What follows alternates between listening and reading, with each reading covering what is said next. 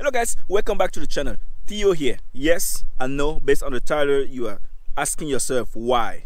Yes, I did purchase a new car. Let me explain. Let me show you the car and let me tell you why I decided to purchase that car. Follow me.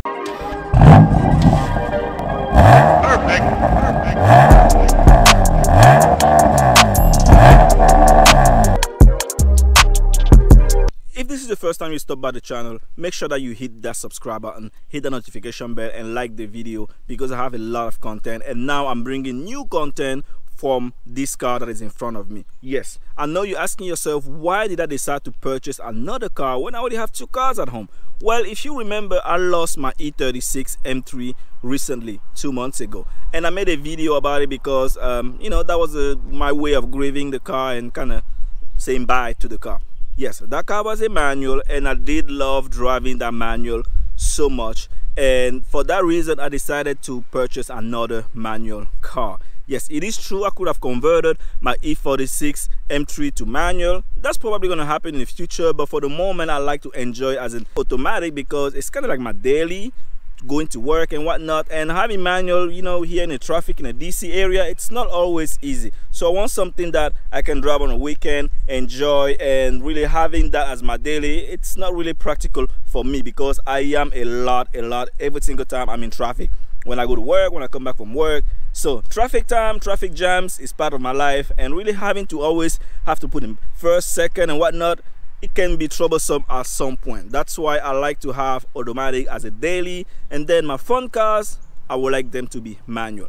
When I purchased the F80 M3, at that point it was my only car, so I wanted something that would be practical for me. So I decided to go with a DCT because, well, that was what would work for my lifestyle of going to work and, you know, filming YouTube and whatnot.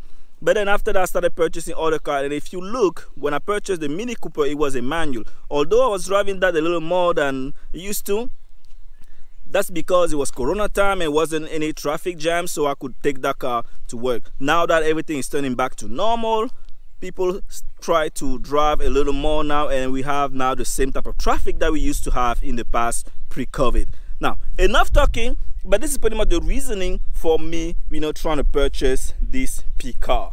Now, also, one thing I need to point out is that whenever I was looking for the F80 M3, it was either the F80 M3 or this car. And for some reason, I just decided to go with the F80 M3. I think because it had more power. But then I had to learn that power is not everything. Power is not everything. Power is good in straight line and, you know, and whatnot. But handling is important, and at this point of my life I decided to choose handling over power.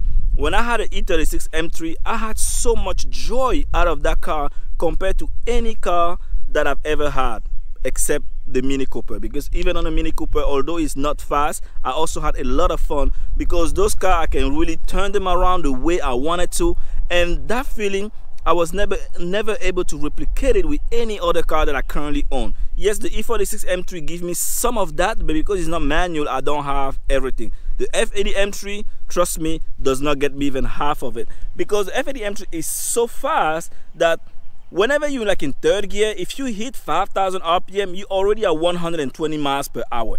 At that point, you're in a red zone, you're about to get ticket and get arrested and go to jail, and I don't want that for myself. So E36 M3 was a perfect car that I could hit the 5,000 RPM mark, hear the engine sound and not do crazy speed. So that's why most of the time I would enjoy it on the weekend, although it was an old car compared to the F80 M3. F80 M3 is great, and the truck is a monster because I've seen video of people that take the car to like Nürburgring, and if there's a video about the guy that has like M4 taxi Nürburgring and he's killing it. And yes, that car is really that's when you can really get the most potential out of the F80, but on the street it's really difficult. So for that reason, I decided to go back to the car that I was supposed to get when I was looking for the F80 M3, and you can see behind me is simply a Cayman S. Yes, and I have it with this sapphire blue color, and the car is just looking stunning. Let me bring you closer.